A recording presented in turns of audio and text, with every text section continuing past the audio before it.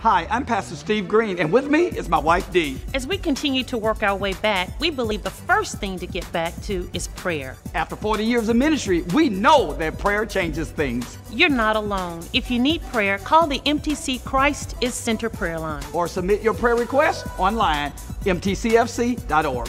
Remember, we're here for you, and we've got your back.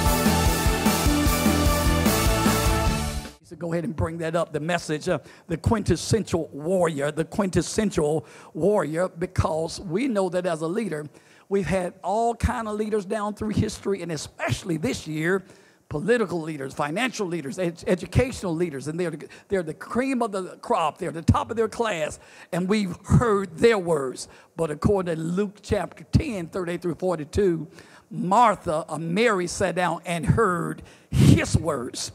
A lot of people got to say a lot of things to say about a lot of things. But my part as a preacher is to make sure you hear his words that you hear in addition to theirs. We're not knocking their words. They got some good things to say. But Romans 10 says, how can they hear without a preacher? And how can he preach it except he be sent? And if he's sent, I hope he's not just sent. I hope he's like his leader, Jesus. He's a quintessential leader, amen, for God so loved the world that God gave, or he sent Jesus, amen. So Jesus is the quintessential leader. On the screen, you see what we're talking about tonight. The quintessential, you'll see Quin, that means five, or as in quintuplets, that kind of stuff, five babies. Quintessential, quint on the screen, last root word, essential. What is essential, as Rochelle Wallace says, what is absolutely necessary? What is it that we just cannot leave without? Essential. Well, what we can't leave without right now, we got a lot of good experts, a lot of good people with wisdom.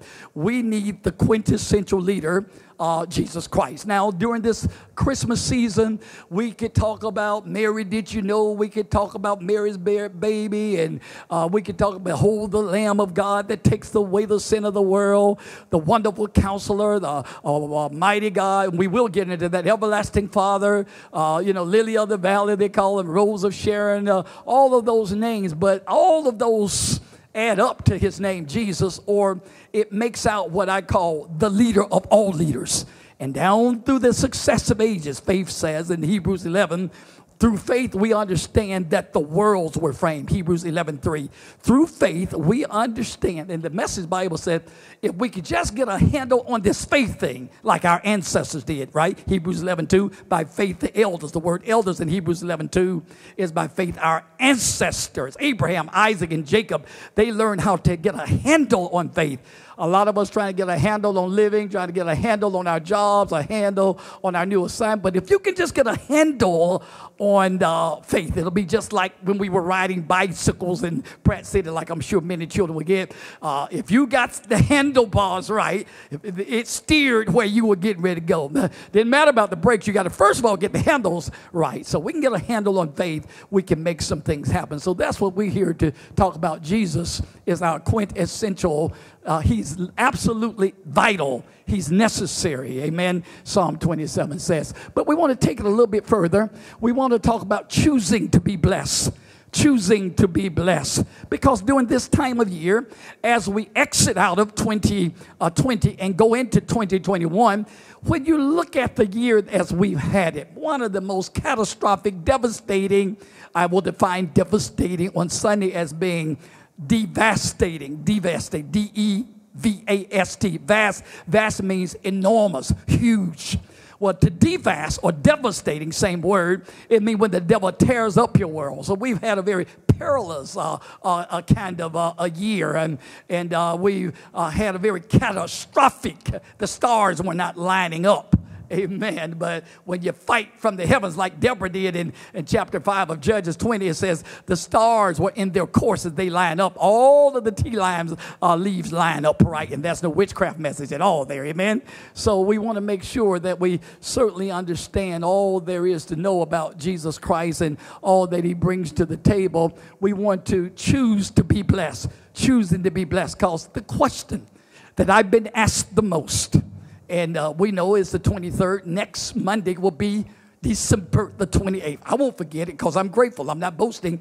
On December the 28th, back in 1980, I answered the call to preach. So that would make that 40 years. I got a 40-year anniversary coming. What I'm saying, I don't count myself to apprehend it, but I could tell you a thing or two because I've seen a thing or two. I'm not as young as I used to be, not as old as I'm going to be, but I'm going to let these rivers begin to flow. But one of the questions, what I'm about to say, during what I was just ministering, preaching at other churches, street ministry, radio ministry, television ministry, wherever I was, the most asked question in my years have been when people are going through catastrophic situations and traumatic situations, devastating, the first thing they want to know is, am I cursed? Is America cursed? Has this been a curse year? Well, we'll get biblically, theologically, doctrinally, Christologically, and redemptively correct to let the Bible answer the question. It could be. I know preachers don't like to ever call nobody cursed, and if you tell people that they're doing certain actions that will bring on a curse, then they'll start complaining. Oh, they're just trying to curse me. No. There is a place where you could be. Well, what we want to do is end the season of the curse. Amen. But we do that by Christ's birth, right? Getting ahead of myself. Galatians 3:13. I'm answering questions before I can get in it. If we can go there, it says Christ, not Jesus, Christ. Because if we get Jesus, a lot of people ain't Jesus, but if you don't have the Christos, which means the anointing, then you will forever be cursed. Christ hath redeemed us. Galatians 3:13 is going to tell us Christ hath redeemed us from the curse. If we could pull that up, Galatians 3:13, Christ. This season of celebrating Jesus Christ's birth is for something. It's for breaking the curse. It says Christ on the screen hath redeemed, bought us out from the curse of the law. Curse was threefold: sickness, poverty, death. Sickness, poverty, death. Sickness, poverty, death. During Christmas, I don't know what you wish and what the elves going to bring you and Santa Claus and all that, but I know 3 John 2 says God still has a wish for you, and it's under the tree, that he wishes above all things that you may prosper and be in health even as your soul prospers. Watch this. Excuse me. Christ hath redeemed us from the curse of the law. Being made, he was made the curse for us. He became the curse. Why? For it is written, curse on the screen is everyone that hangeth on a tree. Now, if you saw our Christmas special this past Friday, you know that we talked about how the Grinch, G-R-I-N-C-H, tried to steal Christmas, but God sent a wrench, the carpenter. Every carpenter got to have a wrench, and he fixed Christmas. And we talked about the wrench and the bench and 1 inch at a time and all that good stuff, amen. So we understand that he was lynched. He was hung. He was hung on Calvary so that he could repair the breach of our society. Amen. Cursed is everyone that hangeth, lynched on a tree. Why was he hung? Why was he lynched? Next verse, there's a colon. Why? That the blessing on the screen, that the blessing, how do I activate the blessing? That's why people will be coming by getting oil and anointed oil, and as you're going to hear on Sunday what all it does, because they want to be blessed. There are many ways to get blessed. Blessings of obedience. Deuteronomy 28 verses 1 through 14. It shall come to pass that if you hearken diligently and obey all these blessings. That was a conditional covenant. If you didn't obey, you didn't get blessed. And then verses 15 through 63 in Deuteronomy 28 lists as 3 times as many curses as it lists blessing. But we want to focus in on the blessed. But people want to know, if I'm cursed, how do I get it off? How do I know if I'm cursed? So I want to end this year by breaking the curse or reminding you that the curse has already been broken. You just need to start doing what you need to do to see it flowing. For my Bible tells me, as we bring it up in Proverbs 10, chapter 10, verse 22, it is the blessing, Proverbs 10, 22, it's the blessing of the Lord that maketh rich. And he adds no sorrow with it there. The blessing, you see it, the blessing of the Lord, not the blessings in this one blessing. When a man bless you, that's why we have such wrestling with Esau and with Jacob. They wanted the father's blessing, both the paternal father and the heavenly father. When you got the blessing of the father, I watch so many people try to go on with bastardized ministries and things like that. And sometimes even in the nuclear family, they try to get married without the blessings of their father, their honor, and it can only go bad at the end, because according to Exodus 20, and we see there according to Ephesians 6, if you honor your mother and your father, it shall go well with you and it shall live long. So it's not how fast you come out of the gate. Oh man, I did it. I mean, my ministry is just killing it. I tell you what, if the father don't come down and affirm it, like Matthew 3 that says when Jesus, who had the pedigree, he was in the right family according to Matthew's gospel chapter 1, but when he got baptized of John in the Jordan River, the Father, the Son, and the Holy Ghost came down, said, this is my son. So if your father, heavenly and spiritual father, is not around at the most important function, something might be wrong. So you might want to kind of get that straight. Amen. So it's the blessing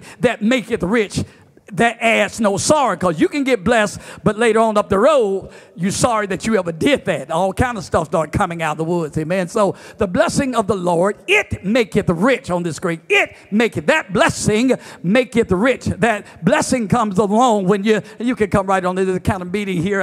I see I'm getting a little help here. I'm sweating. And why don't you come on, make one of those cameo appearances, get the preacher a little water here. I want to make sure I grab that just in case I start sweating. You're so kind there. May the Lord bless you. So, hey, you ready for a blessing since you gave me that?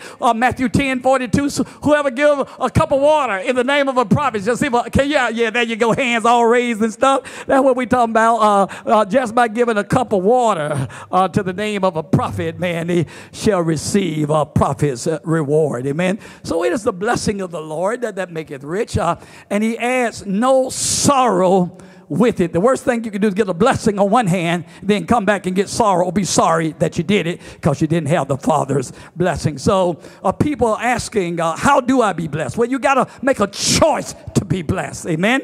And then last but not least on that screen, the last topic, not only on the quintessential warrior, that what Jesus is, and choosing to be blessed, the question is, well, then who's cursed? Who is cursed? Amen. So let's jump into it. We've already spent a little time on that. So let's at least define real quickly again what we mean about quintessential. Again, the word in our Spirit from Prayer Conference, Sister Rochelle, she said, man, we heard that word so much during the COVID-19. And who are the essential workers and who are the necessary? The doctors, the lawyers, and who are the first ones to get the vaccine? What's essential? It took me a while for them to put the church world in there, but I want to tell you, Jesus Christ is the leader of leaders, and it's kind of like they used to say with E.F. Hutton talks, everybody listen. Man, when Jesus speaks, you better ask Mary when they ran out of wine, when you start running out of stuff, Mary say, whatever he say do, whatever he say do, you better be doing that. Amen. Whatever he say in John chapter 2 when they had run out of wine there. So we're talking here about what do you mean by a quintessential leader? Defining quintessential, it sounds like a big word, but it has to do with 5 because I think there are 5 dimensions of him: apostle, prophet, evangelist, pastor, and teacher. After he became quintessential, here's what I'm trying to say to you. Not only is he at the top of his class, but if you listen to him, whatever field you're in, you will go straight to the top. Right, straight. I said straight to the top. They used to say straight way. Amen. It says quintessential, the meaning. There you see it. It is an example. It is representing the most perfect or typical example of a quality or class. That's quintessential. They're all kind of leaders. They're all kind of warriors. They're all kind of generals. There have been all kind of doctors. There's been all kind of bankers and financiers, you name it. But Jesus is the quintessential, or he is the most perfect, just as we see on the screen. He is the most perfect or typical. He's a type of what a leader can be. He's an example of a quality of or class. Amen. He's in a class all by himself. And one of the things that you'll see going on with him is he's lowly. He's in a manger, but yet he's a king. Amen. He's highly exalted, but he know how to humble himself. He don't, just walk around with all haughty spirit like he's all that and everybody else are peasants. No, that's the leader. A leader that can walk with the common man or feel the common man's touch, but you got all the power. Oh, yeah. Now, that's what we're talking about, a quintessential leader here. It represents the most perfect or typical example of a quality or class. Now, where we're going to go into some of this as we look at some key scriptures, and let's look at what I call the sons of all. If you're going to be what he is, and you're going to make it and finish, you're going to have to be connected to the candlestick. Over in Zechariah chapter 4, I call them on the screen sons of oil. That's why on next Friday, Sunday's coming up. There's a message that's going to give you a complete thesis almost on what oil does. But there are some of us are sons of oil. Did somebody anoint your head with oil? And sometimes you can have oil, even a prophet puts it on you like he did with Saul, took the vials of oil, and Saul still ended up getting rejected in a David coming before you. He took the horn of oil and he poured it on him, 1 Samuel 10. But there are those that are really sons of oil. We'll see there on the screen out of Zechariah chapter 4. And they'll end up, let's look at verse 12 first. They call them the witnesses. So let's go there in Zechariah chapter 4, verse number 12. They're the two witnesses that have, after the temple, the foundation has been laid, but they hadn't finished. Like many of you started some projects last year, but you did not finish them. So he says, and I answered again, and he said unto me, what can these two be? They are witnesses. These two olive branches, which through the two golden pipes empty, watch this, golden oil out of themselves. Oh man, that's a oil well. Golden oil. You mean oil? Now I know this look like it's gold here, but this is what I call, when this oil get on, you done struck gold, man. About hellbillies. I guess I got a Pastor Greenway. Hellbillies. Hillbillies, Ellie Mae and Jethro and all them, and Miss Drysdale and all that. Yeah. But watch this out of the Amplified Bible. Sons of oil, because they were connected to a candlestick that had 7 branches. It had just described us in the aforementioned verses. And through that candlestick, through the 7 branches there, the oil is being piped through it. God, which is the word of the Lord that's saying, not by might, not by power, but by my spirit. We'll back that up in a moment. But it says the second time on the screen, I said to him, what are these two olive branches? Olive branches, which produceth olive oil. Olive oil. What are these two olive branches? And as close as we can get in on that oil, these olive branches, we can come in closer. What are these two olive branches that produces the olive oil? What are they? Because we got the oil here and got several vials of it. What are these that produce it? And it goes on to say, what are these two olive branches, which branches which are beside the two golden tubes or spouts, by which the golden oil is emptied out, to empty out. Watch what it goes on to say. And he answered me, do you not know what these are? And I said, no, my Lord. All right. Did we miss that about the sons of oil there? Yes, I want to make, yeah, there it is. It says in verse 10, then said, these are the two sons of oil. So all my sons and daughters, they are called SOOs. I know it maybe call you some other thing. Let the Redeemer of the Lord say, so, SOOs, sons of oil, sons of oil, son, S, of, O, oil, sons of oil, who are Joshua, the high priest, and Zerubbabel, the prince of Judah. So you got both the church, the high priest, and the government. sons of all, right? The two anointed who stand before the Lord throughout the whole earth. So that's what this all is. They are sons of all, because if you're going to be a quintessential leader, you've got to complete it. Now, I didn't want to spend as much time there, but I'll go there anyway. We'll back up in King James if we can. I know I got you, Cheryl, all over the place. But if we could go up to around verse 4, and we'll pick it up there where we've been hearing. It will lead to that says, not by might, not by power, but by my spirit. If we're going to be a quintessential leader like Jesus at the top of our class, we're going to thank God that he was born. Christmas, just not for us to just sing religious, the same old songs, and we should sing them. Hark the herald angels singing, Silent Night, in old little town of Bethlehem. But I want to take it there. I mean, Paul says over in Hebrews 6, therefore, leaving the elementary principles, let us go on to perfection, not laying again repentance from dead works and faith and all that kind of stuff, and eternal judgment. Let us go on so that we get taste of the power of the worlds to come. That's what it goes on to say there.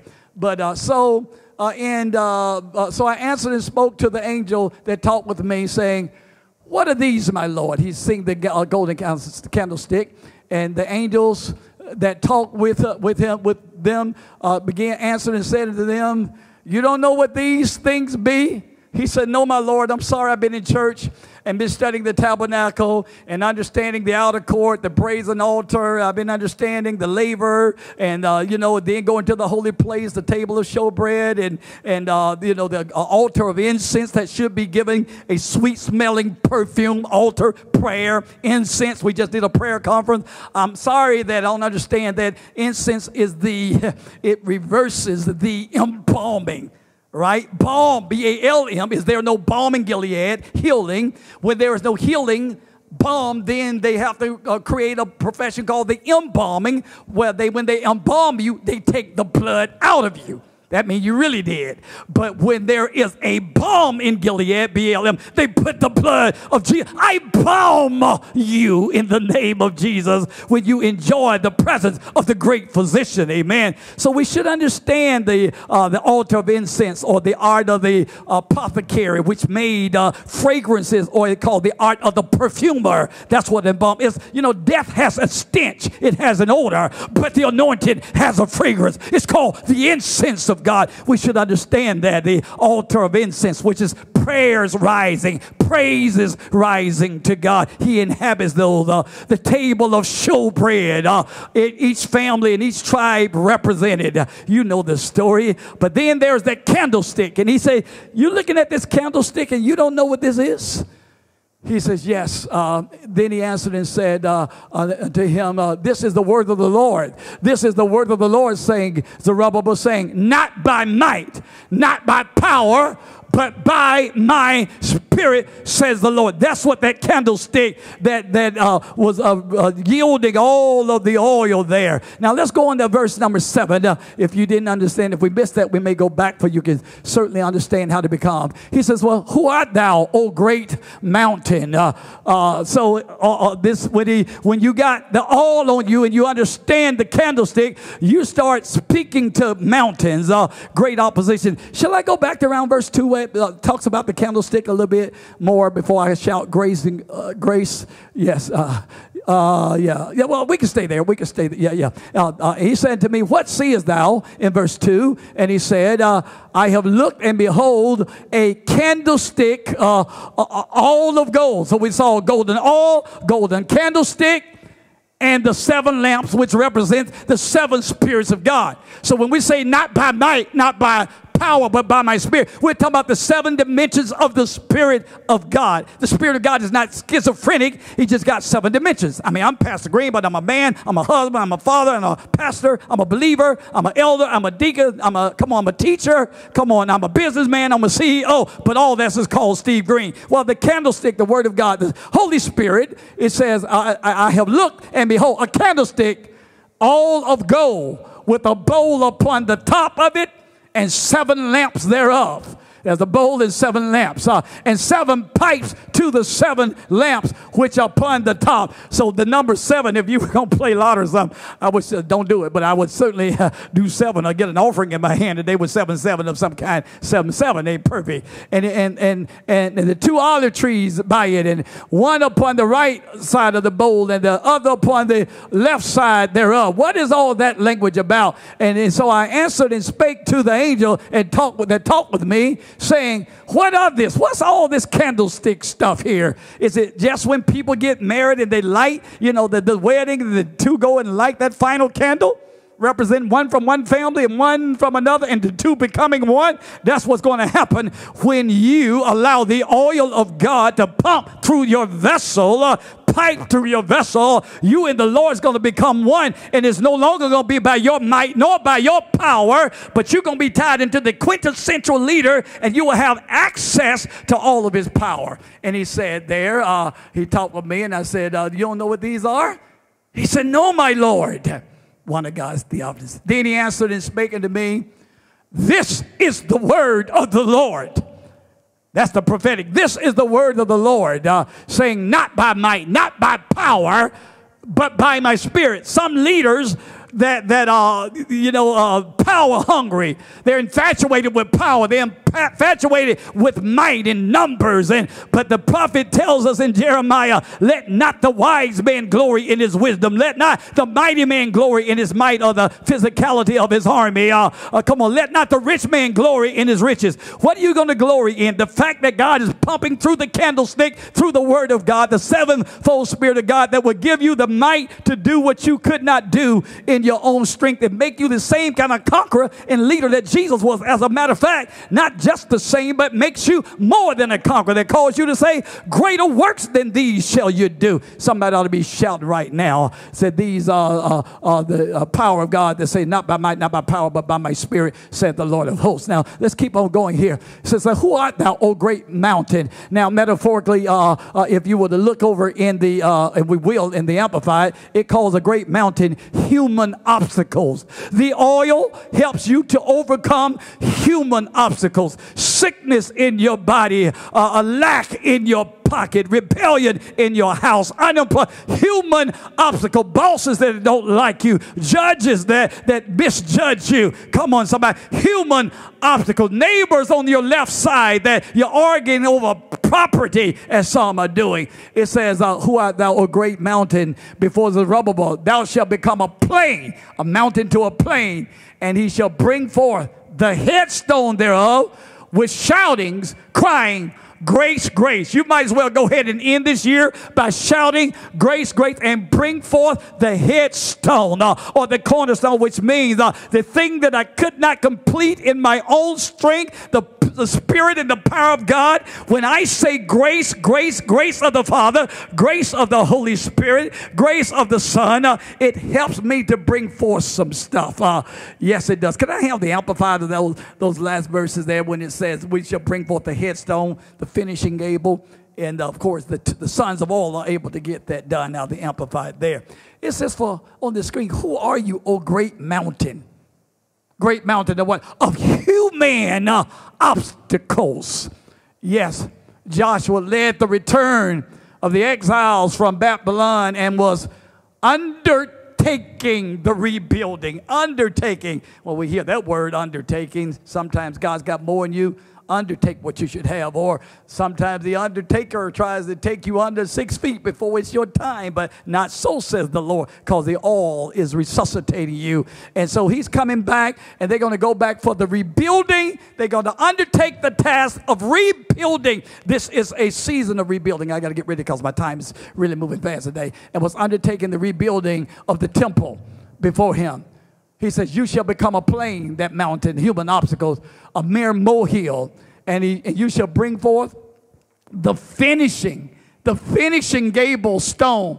Not just a headstone with somebody dead. No, you know, back in the day when people built a building with brick, they would put in the triangular part, the cornerstone. They would put all of the founding fathers on that finishing stone.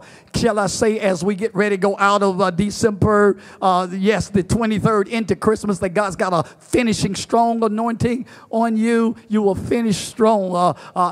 One of our editors, Alex, began to say she does so much to help us out. She said, Pastor, let's finish strong. I was thanking her for all that she do to make all these Facebook and YouTube and all that happen. And she said, let's finish strong. You'll finish strong, Alex, and we'll finish strong, and the body of Christ will finish strong. It says, and the people will bring forth, he shall bring on the finishing gable stone of the new temple with loud shoutings of the people.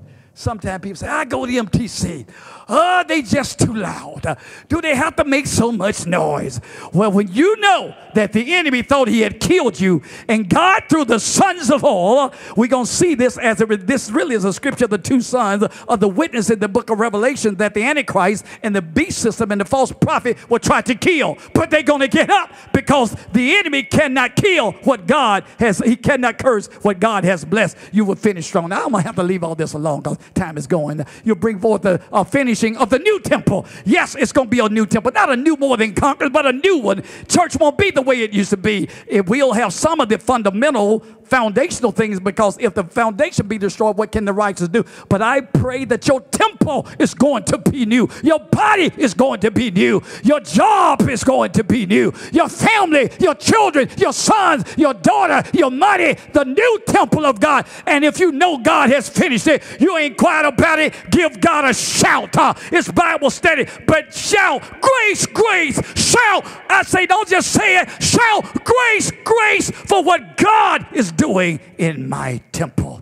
Amen, amen. And then, of course, the rest of that goes on to talk about the sons of all. I better get on because my time's gone. I barely scratched the surface. Okay, here are the key scriptures supposed to be, and I'm going to have to make up some time here real quickly. I really have. But the key scriptures there, just write them down because we will not have time to really visit each one of them. People are asking, am I cursed? Song of Solomon 2. Verses 1 talks about the quintessential leader, and the fact that in 5:10 calls him the chiefest among 10,000. He's quintessential because he's like the lily of the valley, Song of Solomon 2 and 1. But he's quintessential because he's the lion and the lamb. Amen. He's meek and lowly as a lamb, but he also is the lion. Amen. So he's the chiefest among 10,000. Proverbs 26:2. We'll look at that quickly. It says the curse causeless cannot come. Proverbs 26:2. It's because the question is asked, do I have the blessing of the Lord on me in 2021? Well, let me say this. The curse can come, but it will not come without a cause. It says that like the sparrow in her wandering, the swallow in her flying, so the causeless curse does not alight. Amen. God, that's amplified something classic. Can I have King James for me? King James, I appreciate that. But it says, it almost says the same thing there in King James. It says, as the bird by wandering and as the swallow by flying, so the curse causeless, if there is a curse, there's a cause, there's a reason there is a curse. The curse causing. In other words, as the sparrow and the swallow, as they are flying and they're looking for something to land on, they don't just land on anything. And the curse cannot just land on anything. Now, we're going deeper here. So the curse causeless cannot come. Now, Isaiah 9:6 is going to call Jesus again as a key scripture, a mighty man of war. Isaiah 9:6, back over to the key scriptures. It talks about Jesus is a man of war. That's our topic. We're talking about the quintessential leader. He's a man of war, and we're choosing to be blessed, and we're asking who is cursed. So you see that Isaiah 9:6, you're familiar with that Christmas scripture. For unto us a child is born, unto us a son is given. His name shall be called Wonderful Counselor, Mighty God. That's war, man of war, mighty God. He's an army. He has the might. It's not by your might, it's by his might. Amen. Be strong in the Lord and in the power of his might. Connect. Draw your strength from your union with him. Amen. So we see that in Isaiah. But here's how you choose to be blessed. That's one of our topics. A blessing is a choice. Write that in. Type that in. Blessing is a choice. Deuteronomy 30:19. How do you know that? Blessing and cursing both are a choice. You have the choice to either be blessed or cursed, but you're going to have to use all the weapons, Bishop McClendon say. We have the weapons of the oil, we have the weapons of the blood, we have the weapons of praise, we have the weapons of obedience, we have the weapons of gifts of the Spirit. You must make a choice whether or not you're going to use them. Now watch this in Deuteronomy 30:19. The law the second time. Please pay attention. God says, I call heaven and earth to record. I guess he's a notary public. I call heaven and earth to record this day against you that I have set before you life and death. You can either live or die, blessing and cursing. But he gives you a hint. Therefore, choose life. He never tell you to choose death. He never tell you to choose cursing. He said, choose, make a choice. Back on the screen. Choose life, that both you and your seed may live. Amen. We're choosing to live, and everything that will help us live. In the natural, they got ventilators and they washing their hands and temperature checkers, but we are choosing to live. A blessing is a choice. Time is moving fast, so let's go into these real quickly. Jesus is a man of war. I won't be able to go into all of them, so I'll just kind of paraphrase them. You can check them out when you get home, wherever you may be, a little bit later. Over in Isaiah 59, it tells us in verse 19 that the enemy, when he comes in like a flood. Let's go there, because some of these people are not familiar with, some they are, but this one they may not be familiar with, so I want to look at this. When the Bible tells us to put on the whole armor of God, that means God must have an armor. So in Isaiah 59, that will end by saying, when the enemy shall come in like a flood, the Spirit of the Lord shall lift up a standard against him. Well, if you go back up a couple of verses, you will see Jesus dressed in his armor. If we can go there, we'll go there in a moment. Jehovah Gabor, that is. It says, for he put on righteousness. This is the Old Testament picture of Jesus. He put on righteousness as a breastplate, a helmet of salvation upon his head. And he put on the garments of vengeance for clothing. His clothing is not all the latest fashion. Vengeance is his clothing. And he put on the garments of vengeance for clothing and was clad with zeal as a cloak. His mantle, his cloak, come on now, was the zeal of God. Isaiah 9, right? And the zeal of God shall perform this. And the zeal of God was his coat. It was his overgarment. This is Jesus here that we need to connect to, this quintessential leader. It goes on to say, because Song of Solomon asked the question, what is your beloved more than another? He's the chiefest. He's the example. He's a prototype. Well, here it is.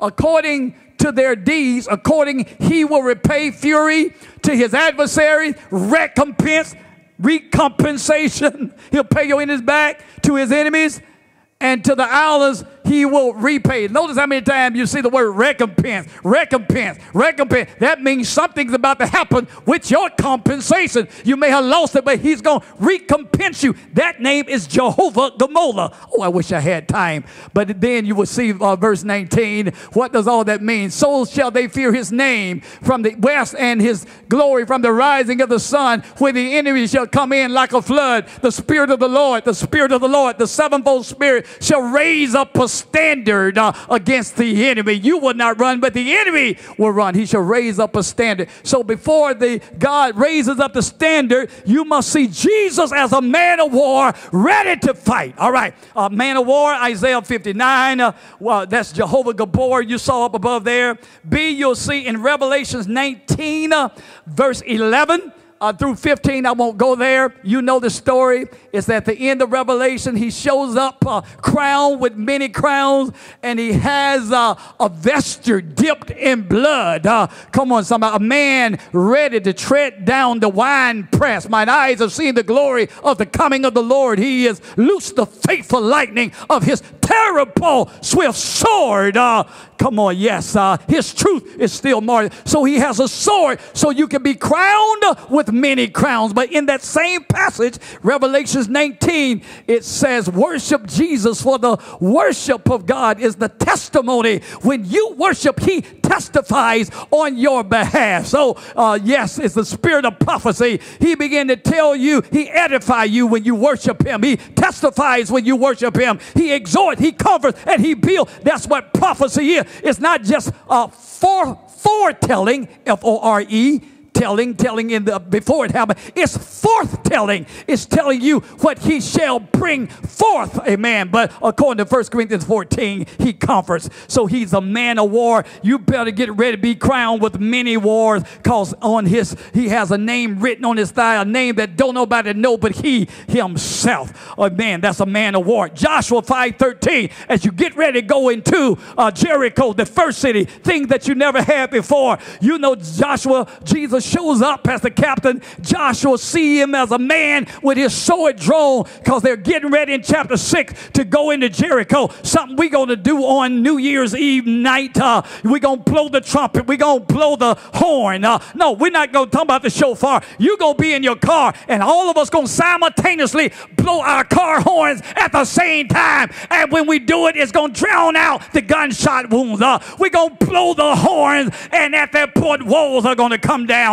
That's what we see Jesus as a man of war. So when Joshua sees him, he said, are you for us or are you for our adversary? We just saw in Isaiah 59, he will repay your adversary, but he's going to recompense you, recompensate you. He will give you, he will exact your demands, according to Hebrews 10, 34 and 35. So that's Joshua. He's the captain of war. Yes. In Isaiah 59, you saw he was an armed man. Revelation 19:11, he's an end-time warrior. What kind of warrior? He's an end-time warrior. We see in Joshua 5:13, he's a captain of war. He's the one that's leading the war. Yes, we see in Judges chapter 7, verse number 20. Can we go there? Judges. Gideon, he's the poorest tribe in Manasseh. God calls him and says, oh, mighty man of valor. Gideon said, who, me? I'm from the poorest tribe in Manasseh. Man, we straight from the hood. And God said, no, I'm going to make you everything you need to be. And when he called in the battle, he gave him a strategy. He told him to take a lamp and some lights and some pictures and make some noise. It's just something about when you get ready to go in, you're going to make some noise. That's why on New Year's, we're going to make some noise at the first viral service. Then at midnight, we're going to make some noise. Paul and Silas make some noise. But watch this. It says over in Judges chapter 7, there it says, then the three companies blew the trumpets and break the pitchers and held the trumpets in their left hand and in their right hand. And they cried, here's what they cried, the sword of the Lord and the sword of Gideon. Yes, we understand God is Lord, but you must know who your leader is. They said, those 300 camps said the sword of the Lord and the sword of Gideon. So all the companies are more than conquerors. That is the head. Come on, that's everybody in the trustees and the board of ministry and the intercessors on the front and the staff. And then there's the body of elders and deacons that lead. And then there, the third group, that is the believers. But when all three companies get on one accord, something happened. The blessing of the Lord is released, and the enemy begins to self-destruct because he knows that we are unified. Psalm 133 style, this is how good and how pleasant it is when brethren dwell together in unity. It is like the ointment.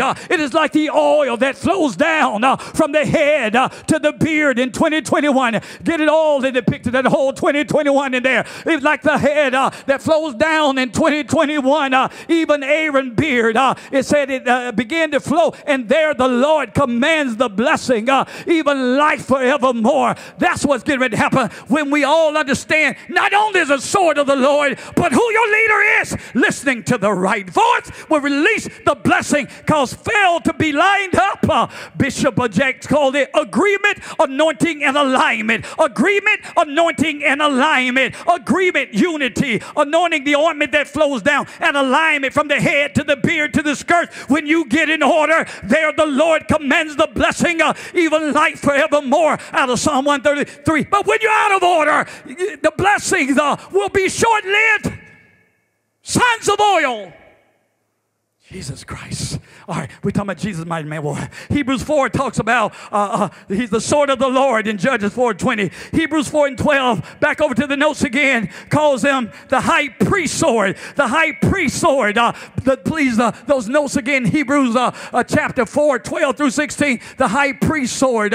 Yes, that's what we're talking about, the quintessential leader. So in A, he's an armed man, quintessential. In B, he's an end-time warrior, Revelation 19. In C, he's a captain of war in Joshua, Jericho. In D, he's a sword of the Lord, Judges 7:20. And in Hebrews 4, he's a high priest. And here's where it says, in Hebrews chapter 4, verse 12 says, the word of God is more sharper than any two-edged sword, piercing even to dividing asunder soul and spirit, marrow and joint. It is a discerner, sifter, analyzer of the intents and thoughts of the heart. It says all things are open into the eyes of with him that we have to do. Seeing then that we have a great high priest, not only is he a warrior, but he's also, not only is he a high priest, but he is also a warrior, a man of war. Seeing then that we have a great high priest that's passed into the heavens, let us hold fast to the profession of our faith without wavering. Let us come boldly to the throne of grace that we may obtain mercy for our failures, grace to help, well-timed, appropriate help coming just when we need it. Jesus, the man of war. My time's going. It's Christmas Eve. I got to get out of here. Well, let me ask the question, two questions before we go. Who's cursed then? Who's cursed? We'll give you, just kind of paraphrase them, and maybe time will allow me to come back and look at each one of them. But I won't. It says here, we see over in the arms of the flesh in Jeremiah 17, it says, cursed is the man that trusts in the arms of flesh. Can we bring that up? At least look at that. Cursed is the man that relies on the arms of the flesh, on your might, on your money, on your man. Come on, somebody. Yes, on your members. You curse when you depend on yourself. Jeremiah chapter 7. Then we'll look over at the story of Ham. Thus saith the Lord. There it is. Cursed. Who's cursed? The man that trusteth in man. If you got hope in your contact, only in your sorority and all your friends and your 401k and your company, there's a curse on you. You must trust in the Lord with all your heart. As much as I'm your pastor, don't put your trust in me. Trust in the Lord. The city of Birmingham came and did a video asking pastors to speak a word over the city, and I was one of about 12 that they put on their website, and they say, what's the one word you want to say to the city? I say the word trust out of Proverbs. Trust in the Lord with all your heart. Lean not on to your own understanding. In all your ways acknowledge him, and he will direct your path. He's a pathologist. If the path is not clear, he will become an engineer. He's like a highway in the wilderness and rivers in the desert. Somebody talk to me. He will engineer a path where there is no way, because he is the way if you just don't do it your way. Yes. So it says, cursed is the man that maketh his flesh his arm, and whose heart departed from the Lord. That's who's cursed. Number two, we see the story in Genesis 9, Shem, Ham, and Japheth, a curse was put upon them. And the reason was, it wasn't whether the man was black, whether it was Ham or Canaan. That's not the moral of the story in Genesis chapter 9 about those sons. But here was the story, is when they saw the nakedness of their father, two decided they would back up and cover the nakedness of their father. Maybe we want to just go there real quickly. Yes, and Noah awoke from his wine and knew what his younger son had done unto him. It's on the screen. And he said, cursed be Canaan.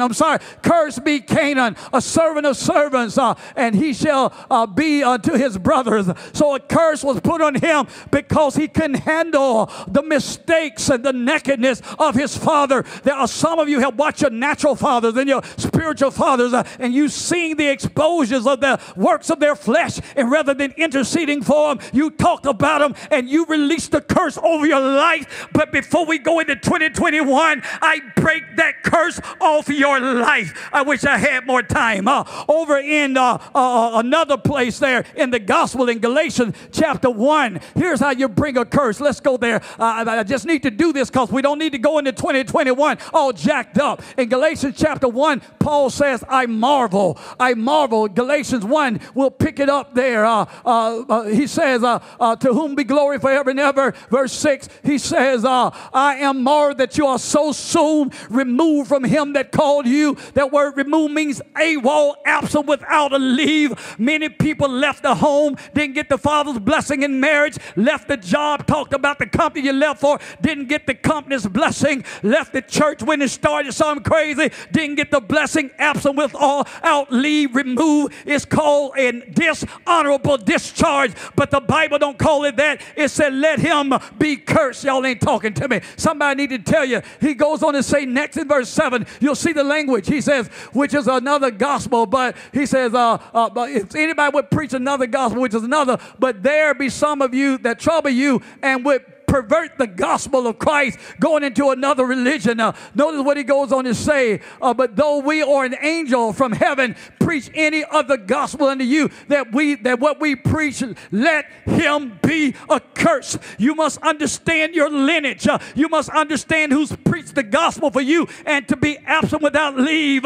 You made the race is not given to the swift, nor to the strong. I feel like we're getting some straightening here. The times are too critical to be just preaching this pablum gospel, but it goes on to say what else is cursed.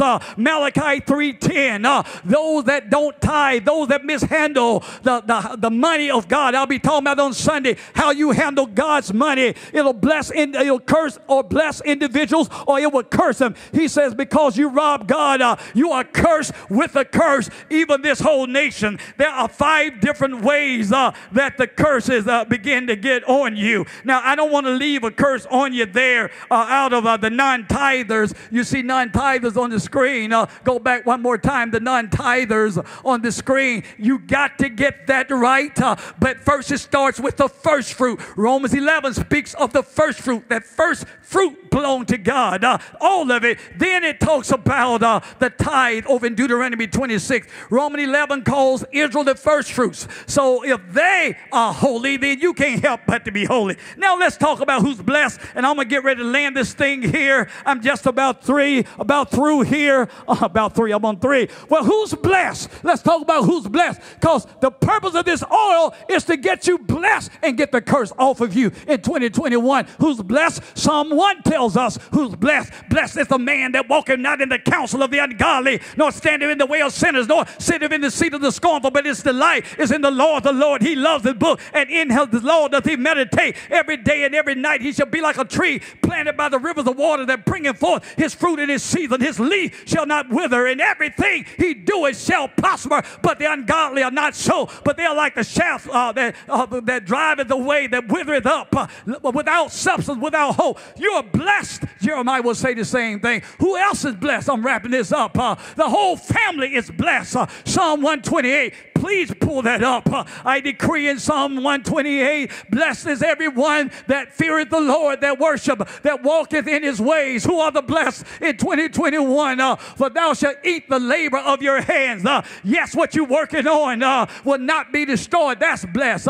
Happy shall thou be, and it shall be well with you. That's who's blessed. Number 2, watch this. Your wife is blessed. She shall be as a fruitful vine by the sides of your house. Your children are blessed. They shall be, you ought to be shouting by now. There shall be, please get that. Yes, as olive plants around your table. Yes, please keep going there. Behold, thus shall the man be blessed that feareth the Lord. If you worship God, if you give God his portion, yes, if you present your body, the Lord shall bless you out of Zion, and you shall see the good of Jerusalem. You'll see Birmingham. I know everybody's trying to figure out how we bring the crime down. More sheriffs, more policemen. But I'm going to tell you, when you get in the Word of God, when you begin to tithe, when you begin to honor God, that's how you break the curse of cities. That's how you break the curse of families. That's how you break the curse. Who's blessed? Those that understand what God requires. Yes. That's who's blessed. Psalm 103 said, the Lord is blessed. He's so blessed. All he asks you to do, let's go back over to the notes. The Lord is so blessed. That's who's blessed, that he tell you to bless the Lord. You see that? Who's blessed? Psalm 103 said, bless the Lord. Psalm 103 verses 1 through 4 and 7 said, it would end with, said he made known his ways to Moses and his acts to the children. But before you get to verse 7, which will end saying that God will let you know what he's getting ready to do. And it says, as the Father pitied his children, so had he pitied us, and he would not destroy us, around verse 11 and 12, because he will not give us what we deserve, because he pities us. But when you bless the Lord, affectionately bless him, Psalm 103 says, and forget not all his benefits, who forgives you all your iniquities, heals you of all your diseases, satisfies your mouth with good things, redeem your life from destruction. You woulda, coulda, and should have been dead. Wrong place, wrong time, but God was your shield. I will lift up my eyes unto the hills, from whence cometh my help. My help cometh from the Lord that made heaven and earth, the Lord that keepeth Israel, neither slumbers nor sleep. That's the one, the Lord that shall be your shade. He will be your buckler. The Amplified Bible, that side of you not carrying a shield, God covers your backside. That's when you are blessed. You ought to give God praise for that. That's when you know you're blessed. The sun shall not smite you by day, nor the moon by night. The Lord shall preserve your coming in and your going out. That's the Psalm 121st division of Psalm. That's what happens when you bless the Lord. He redeems your life from COVID. You would have been dead. Cancer could not kill you. Come on, arthritis could not stop you. Headaches could not slow you down. Amputation could not. Come on, somebody give God a praise. Let the redeemed of the Lord say so. Sons of oil, let the redeemed of the Lord say so. Though that God has snatched out the hand of the enemy and gathered them out of all lands from the east of the west. Psalm 107 say, let the redeemed of the Lord say so. That's who's blessed. I'm just about through. Please forgive me in my folly. Who else is blessed? Matthew 5 verses 1 through 16 said all of God's disciples are blessed. If you're a child of God, a son of God, a member of God, a part of the church of God, Jesus called his disciples to himself in the beatitude, and he said, blessed are you when you mourn, you shall be comforted. Blessed are the merciful, so they shall see mercy. Blessed are they that hunger and thirst for righteousness, for they shall be filled. And he gives 9 qualities of what it's like to be blessed in the kingdom of God. But he ends it in verse 13, 14, 15, 16 by saying, you are the salt of the earth. You are the light of the world. So let your light so shine before men that they may see your good works and glorify God. You are so blessed. May the Lord bless you. May the Lord keep you. May the Lord make his face to shine upon you. May the Lord be gracious and give you peace and get you ready on this Christmas Eve. I bet you glad you stopped for a moment. Who's blessed? Not only is the man blessed, the family blessed, the Lord blessed, the disciples blessed, but I want to tell you the signs of all. We already talked about they are blessed. And last but not least, and I close the book right here, the Bible says in Numbers chapter 22, there was an old wicked king that tried to hire out a prophet to come and curse God's people. If we can go there in Numbers 22 verses 1 through 6, I want to close by talking to the sons of oil that the devil cannot curse what God has already blessed. You got your life together. You got your money together. You got your mind together. And everywhere you fall short, Jesus makes up the difference. Somebody ought to say, thank you, Lord. And the Bible said the children of Israel, who's blessed? Israel is blessed. God's people is blessed. The children of Israel set forward. You getting ready to go forward onward, Christian soldier, forgetting those things that are behind me, leaving 2021 behind. I'm pressing on the upward way, new heights I'm gaining every day, still praying as I onward bound. Lord, plant my feet on higher ground. 2020 is behind us. 2021 is on the way. The children of Israel set forward. pitched in the plains of Moab on the side of Jordan by Jericho. And Balak, the son of Zippor, saw all that Israel had done to the Amorites. See, the problem is the devil knows what you've done to him through your praise, through your service. Excuse my French. And he's mad as hell, as a six-shooter, and he wants to curse you. But the devil is a liar. You too blessed to be stressed. In the name of Jesus, I'm just about through here on this Christmas Eve. The next page said he wanted to curse Moab, was so afraid of the people of Israel. The devil is scared of you because they were many, they were mighty, and Moab was distressed because of the children. If you think you are distressed, look at me, beloved. I want to tell you the devil is distressed because he know you're about to slip out of his hand. He know you're a son of oil, like the oil makes you slippery. He can't get a grip on you. God says, touch not my anointed, and do my prophets, and do my families, and do my cities no harm. And the Bible said, Moab said unto the elders of Midian, now shall all this company lick up all that are round about us, and lick it up great. And Balak, the son of Zippor, yes, they called him the king of Moab at that time. And he began, and he sent messengers before unto Balaam, the son of Pethor, which is in the river of the land of the children of his people, to call him, saying, behold, here it is, there is a people, there is a people, there is a people, there is a people. If my people, which are called by my name, he said, there, Balaam, there is a people come out from Egypt, come out of danger, come out of crack, come out of the world, come out of depression, they come out of religion. He said, behold, they cover the face of the earth, and they shall abide over against me. He said, they coming against me. He said, come now, therefore, I pray thee, and curse this people, lest peradventure they shall smite them, that I may drive them out of the land.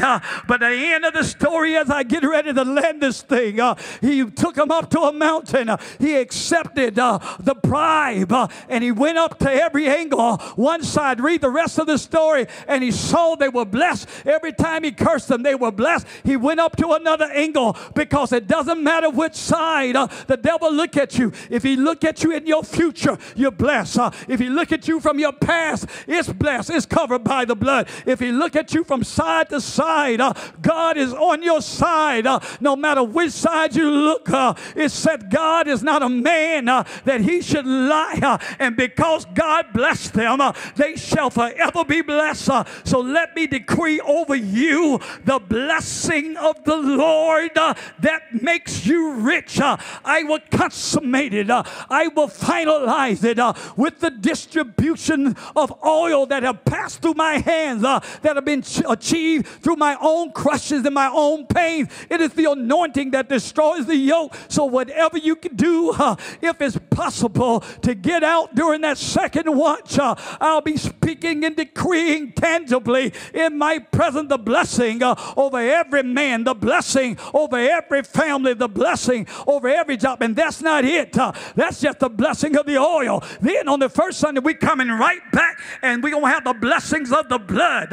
We must at this time use every weapon that we have, for the weapons of our warfare are not carnal, but they are mighty through God to the pulling down and the destruction and overthrowing of strongholds, casting down every imagination, every high thing that exalted itself against the knowledge of God, every lie that will tell you that you are cursed when you have tithe and all that you didn't do with your money, you did with your talent. Some of you didn't give money, but every time the church doors open, you use your talents, because talent is time and is money. So you are not blessed, amen. And I don't care who spoke it. There were times people tried to pull you out of the place that God planted you because they thought the grass was greener, but you would not be moved. You are still blessed because you love the word. You respond to the word. You have a great high priest. And I want to tell the devil to hush, be still, be silent.